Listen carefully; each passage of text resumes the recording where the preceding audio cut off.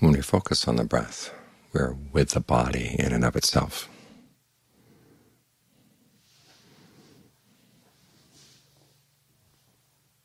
What does that mean in and of itself?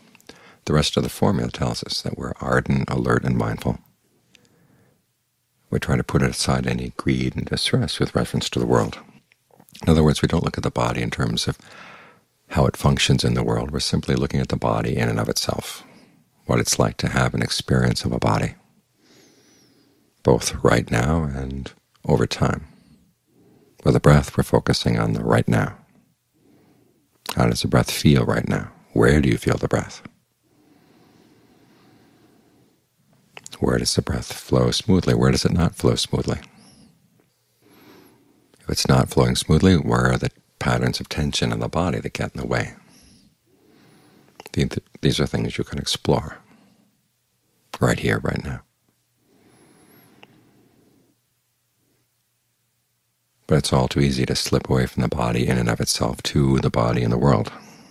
In other words, what it looks like to other people, what your image of the body is that you're carrying into the world, whether it's strong enough to do the work you want. All these are issues you want to put aside right now. Whether you like the body or don't like the body, that's not an issue. The issue is just being with the body right here, right now.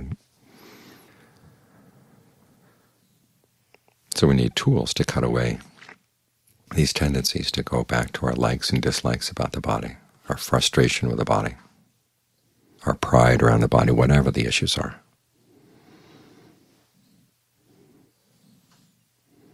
That's why there are other supplementary meditation themes to go along with the breath.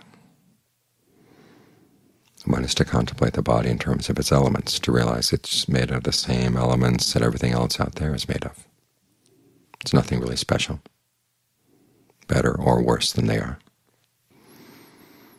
We can contemplate the parts of the body, that list we had just now, starting with hair of the head, ending with urine. That in particular is especially important meditation. The beginnings of that meditation are taught to every potential monk, every potential novice. The preceptor is supposed to teach the first 5, hair of the head, hair of the body, nails, teeth, skin.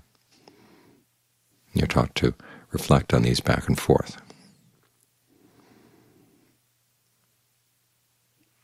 Think about each part on its own. What would it be like if it were taken out of the body and just placed on the floor on its own? And it's when it's in the body, what is it with? It's with the blood, and it's with all the other things we have in the body that when you look at somebody's body you really don't want to think about, but they're there. You have to question, well, why is it you don't want to think about it? If you have other issues with the person you're dealing with, these things seem to get in the way, particularly if you're physically attracted to the other person, or if you're physically attracted to yourself, or if you're not attracted to yourself. These things get in the way of actually seeing the body in and of itself. But it's interesting that whether you like the body or don't like the body, the cure is the same. Look at the body in terms of its 32 parts. You can go through the list, visualize each of the parts. Where are they right now? One common exercise is to work first with the bones. Visualize each of the bones as you can remember them, starting with the bones at the tips of your fingers and going up to the hands, the arms, the shoulders, then starting with the tips of the toes and going up through the legs, the pelvis, all the bones in the spine, up to the neck, the skull. And realize that what you have here is the same as what everybody else has. It's a great equalizer. And it's very liberating from the idea that my body is better than other people's bodies or worse than other people's bodies, because we all have the same parts.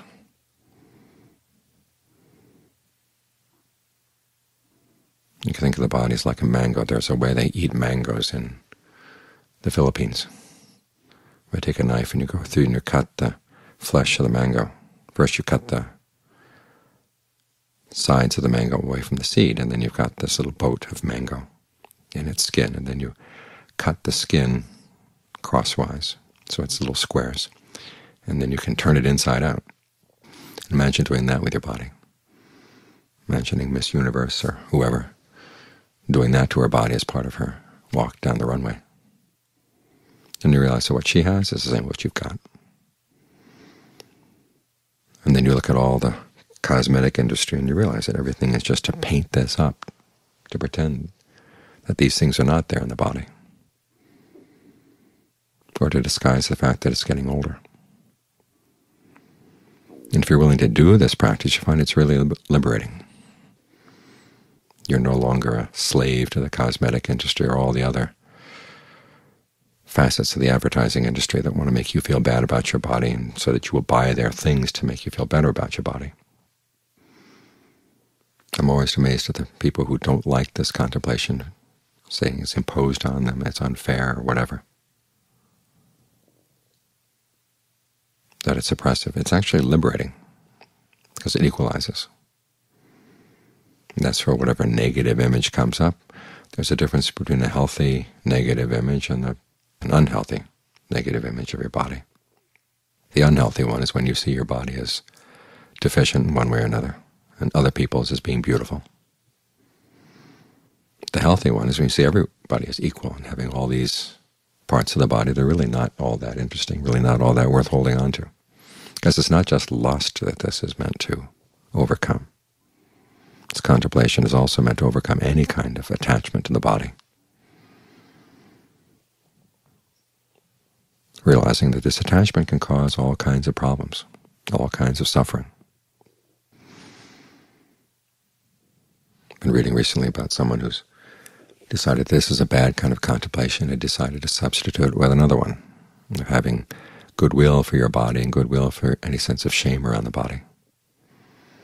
But she'd also noticed that the results of this contemplation were pretty fragile. Every time a new wrinkle appeared, she'd have to go through it all over again. Whereas if you realize there's really nothing here worth getting all excited about, the appearance of wrinkles is no big deal. Everybody has them. So learn to see this contemplation is really liberating. And Ajahn Mahabua talks about it as one of his main contemplations for gaining insight, not only into your ideas about your own body, but about everybody else's bodies, and particularly your perception of what's attractive and what's not attractive. It's the perception that you're after. Why are your perceptions so arbitrary? What's hiding behind the fact that you choose one perception over another? This is attractive, that's not attractive. Your perceptions are driven by your greed, aversion, and delusion. And if you can't see that, you'll never be free from your greed, aversion, and delusion, because they'll be parading these perceptions and fooling you all the time. So this is a contemplation it's not bad-mouthing the body, it's just focusing on how the mind relates to the body, and putting the mind in a position where it really can be with the body just in and of itself.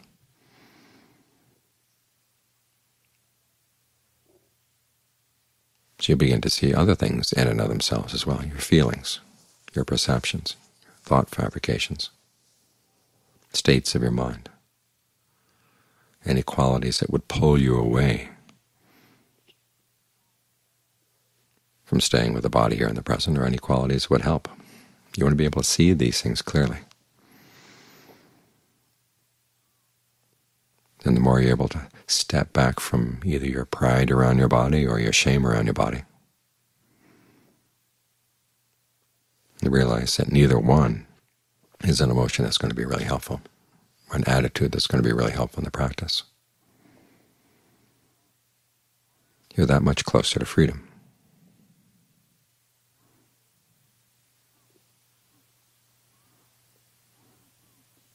To finding a happiness that's independent from both the body and the events in your mind. It's not like we're saying the body is bad and the mind is good. There's something deeper than even your mind that we're after. As the Buddha says, it can be touched by the mind, and it's touched at the body. In other words, right here in the present moment where the mind and the body meet, where you have an experience of the body right now. That's where the experience of the deathless will come. And as long as the mind has these issues around liking or disliking the body, it's not going to be able to see that other dimension.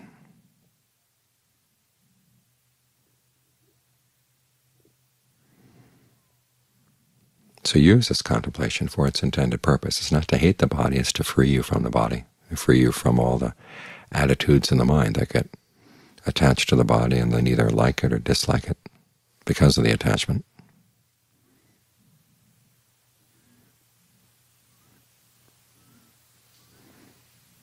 When you understand this contemplation, you find that it really is very helpful. And it's one of the kindest things the Buddha left behind.